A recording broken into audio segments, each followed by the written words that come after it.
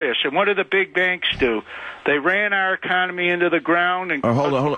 Wait. You just said three. Hold on. I know you're a lifelong leftist, that you're entitled to be. It's a free country. Are you aware of Bernie Sanders' positions? Yeah, I listened to the debate. I listened to everything he said. Do you know what he actually wants to do, other than what you heard during the Stalin, I should call it the Potemkin debate last night? I've seen what he's done. In the 1980s, your boy Sanders regularly called for public takeovers of various businesses, including utilities, the oil industry, and big businesses. Your boy Sanders advocated seizing money from corporations and from one of America's richest families.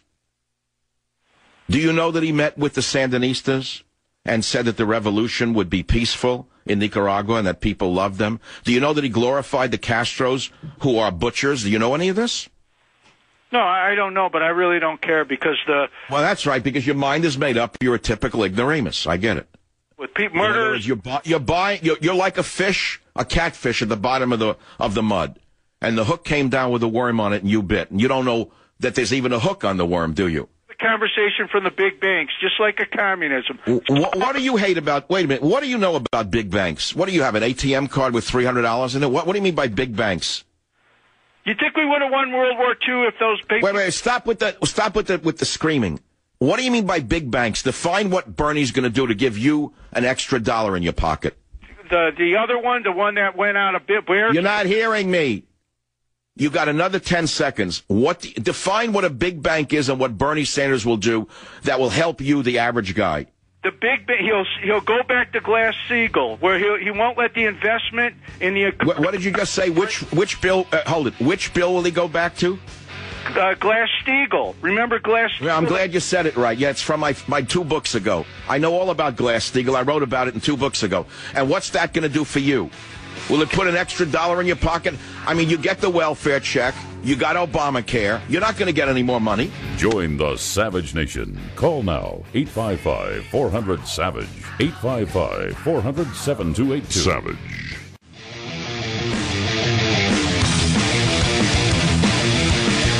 This is a responsibility for the U.S. Justice Department to get involved.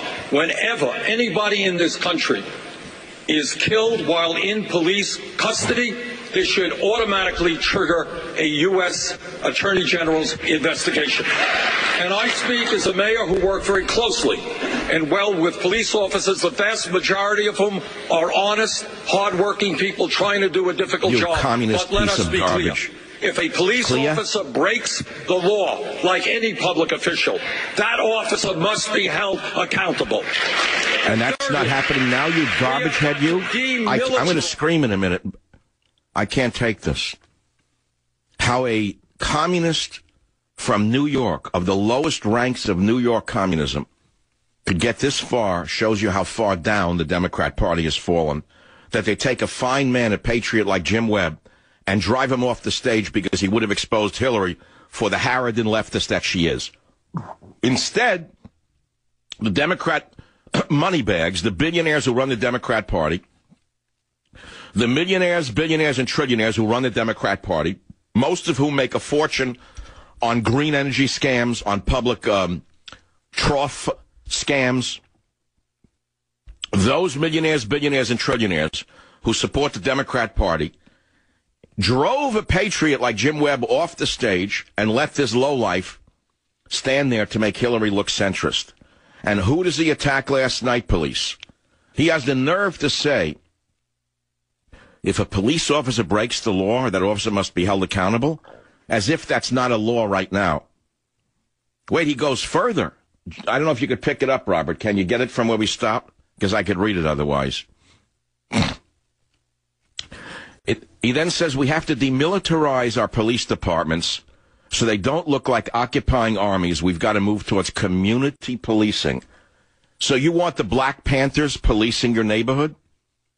Is that what you want? You want thugs walking around policing your neighborhood? I warned you that Obama wanted to create his own personal army. I warned you that. And we're moving rapidly in that direction. And you think it can't happen here. It's happening right in front of your eyes. And then when they were asked about ISIS. You cannot believe the answers from these two. I don't have words for them because I keep using the wrong words. I mean, the right words. You'll think I'm making the wrong statement. It was Mrs. Marks debating Mr. Lennon. So when they were asked about fighting ISIS, you cannot believe this. Does he want community soldiers as well? Who will Sanders send to fight ISIS? The college professors who put him in as mayor of Burlington, Vermont? The flower children who worship this man? And who will Hillary Clinton use? She has no plan. She has no plan. So that's why I say I watched it for 15 minutes. I had to get out of the house. I was going to scream and yell, and the dog was getting scared. It's getting frightening to see how far down the Democrat Party has fallen. Here is a lifetime socialist, communist, whatever you want to call him. You know the type, the union organizer from New York, the spritzer type who was jealous of everyone who did better than them, the ones who wished that they had invested in real estate in Manhattan and didn't. The anti-capitalists who are busy in the coffee houses planning the revolution while the city upgraded. The city moved up. People made fortunes in real estate, or they bought a house and then flipped it and bought another house. Then they bought a better house. They bought better shoes. They got a nicer wife. Bernie Sanders is still wearing the same sandals that he wore when he was espousing anti-Americanism in the 70s. Bernie Sanders is still sandaling the same wife that he has marched arm in arm with to overthrow society with from the beginning. But never forget, he's a boogeyman for Hillary to make her look centrist in plain English. How could any cop vote for a Democrat after listening to them last night? And yet some will. Yes, some will. Yes, some will. I think it's time to take a call or two on the Savage Nation. The British Parliament is debating banning Donald Trump right now, incidentally. Did you know that? Can you imagine how far that nation has fallen in their pandering to Muslim fanatics? That they would try to ban Donald Trump in Britain? I'm used to that, as you well know. I'm not going to say why. We're going to talk about that. We're going to talk about all the other topics I haven't gotten to. Got great sound from the guys today. It's a holiday. Most Americans are asleep still. I think they're still asleep, not working.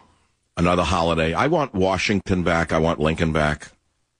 You want Martin Luther King Jr. Day? Make it, I would say, Ethnic Liberation Day, so that it's not limited to one race.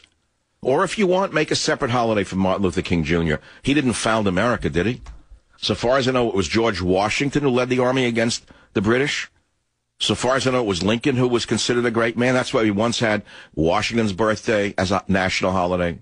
We had Lincoln's birthday as a holiday. And then the communists came along, and they chiseled away the faces of Washington and Lincoln. And in their place, they put in Martin Luther King Jr. Why did they do that?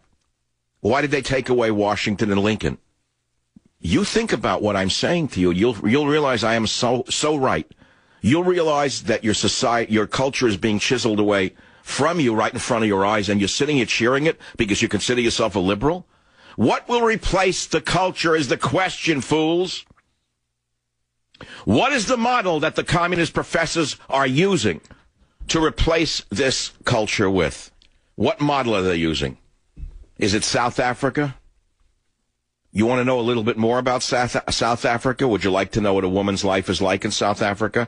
What model are these communist professors using who want to chisel away our culture, erase our borders, and decimate our language? Tell me what model they're using. What idealistic model do they have? What utopian vision do they have? Where has this utopian vision ever worked before? I saw a blog this morning.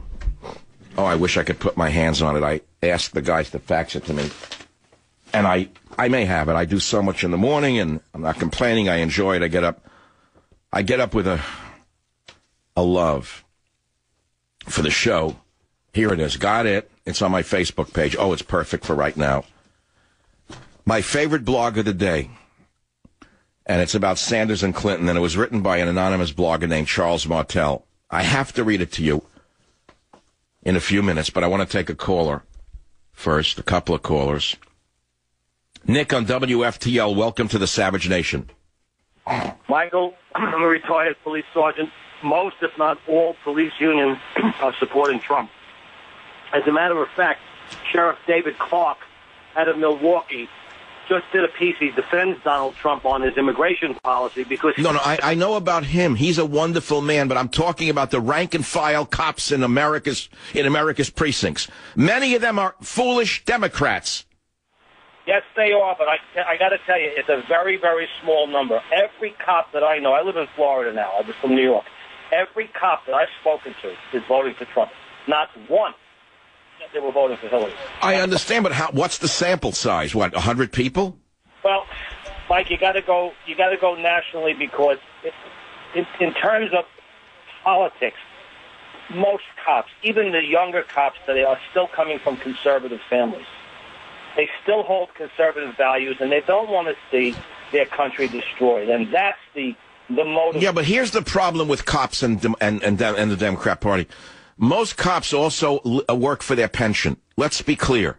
You have a nice pension, and you worked hard for it. But most cops take the job, and I don't know what the proportion of what drives them. Some is to serve, some is for the pension.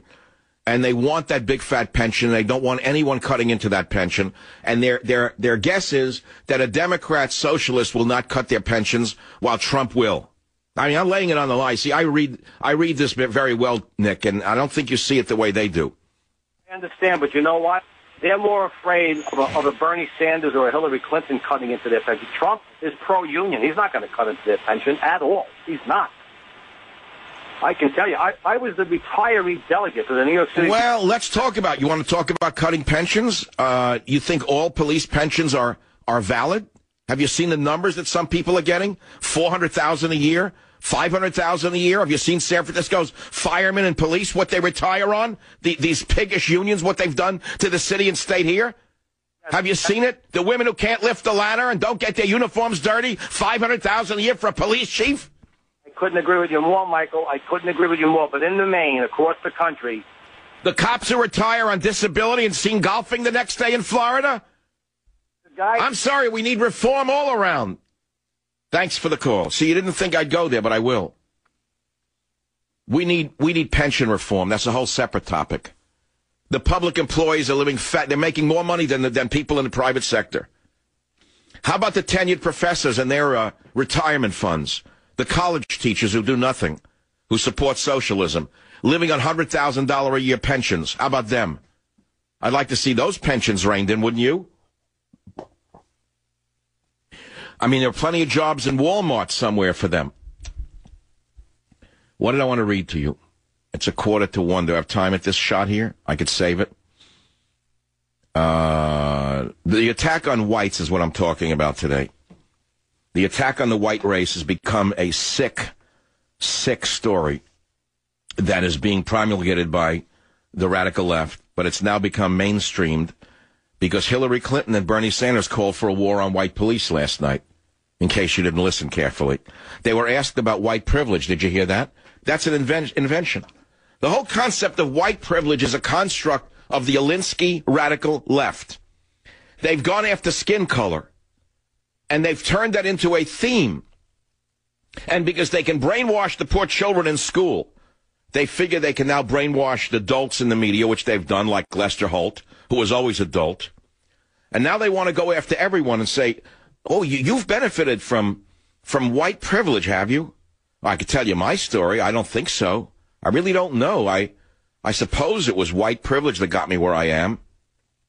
Let's see. My grandfather died at 47 from a heart attack after emigrating here. Brought his children over, worked his behind off, and died of a heart attack as a little immigrant tailor in New York. My father died at 57 from a heart attack after killing himself working 7 days a week so that his son could have a better life. Let's see. I was rejected from every job I applied for 30 years because of my white race. Let's see. Every step of the way in my radio career, I've had to navigate the rapids. I've had to swim upstream every day of my life. I work 16 hours a day, 7 days a week. I suppose it's white privilege that got me where I am. How come I didn't think of that? How come I didn't think of that they were all helping me along the way because I was one of them? And let's see, white privilege gave us